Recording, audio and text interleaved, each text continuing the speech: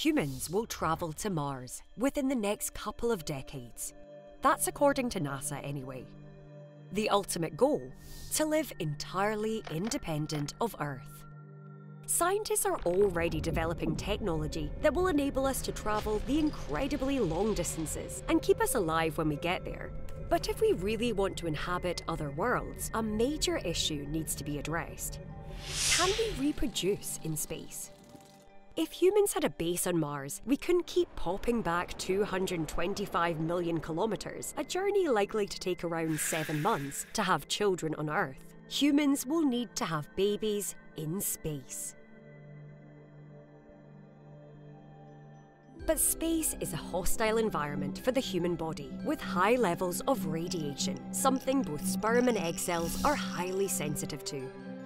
NASA recently sent the first samples of frozen human sperm to space. The frozen cells were successfully reactivated but showed DNA damage and moved differently, which would likely reduce their chances of fertilizing an egg.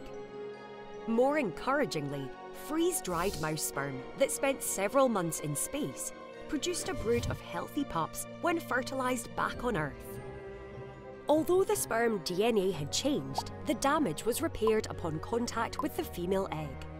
For a fetus to develop in space, however, it would need to be protected from this harmful radiation.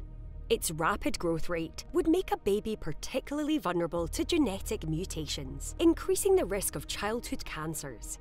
And perhaps as significant as radiation in the long term is time spent away from Earth's gravity. We know that low gravity causes astronauts' muscles to atrophy, bones to become less dense, and the quantity of circulating blood in the body to decrease. The first baby born off planet Earth will most likely be born on Mars, where gravity is about 38% of Earth's, which is bound to affect both birth and development. But if a child was born in microgravity, for example on a space station, the impacts would be much more pronounced. For the sake of argument, let's imagine this happening.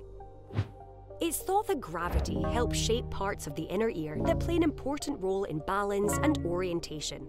Rat pups born after developing in space couldn't sense which way was up or down, and microgravity would continue to pose challenges for childbirth itself.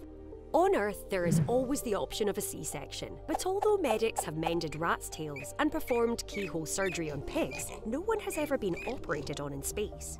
Blood can spatter even more than it usually does on Earth, floating around unconstrained by gravity. Or it can pool into a kind of dome around a wound, making it hard to see what's going on. Today, if an astronaut needs emergency surgery, they have to ditch their mission and return to Earth. But presuming the birth was successful, a baby growing up in microgravity would look, move, and behave very differently to one born on Earth. There, a child would not learn to crawl, but would instead learn to float, propelling themselves using their arms. Without a strict exercise regime, it's possible their bones and muscles would be smaller in their lower body, yet bigger and stronger in their upper body. Like astronauts, fluids in their body could travel upwards into their chest and head, giving them a puffy face. As a result, a child born and raised in space might never be able to live on Earth. It's possible they might not be able to walk, stand, or even breathe. Earth's gravity is so important to humans that it's been described as the identity of mankind. Without it, would a human subspecies emerge, only able to survive in space? Assuming all the physical challenges can be overcome, there are other issues that would need to be considered. What would be the impacts of raising a child in such an isolated and extreme environment? While a mother may be able to consent, the child cannot. Is it ethical to raise human beings who may never be able to set foot on planet Earth?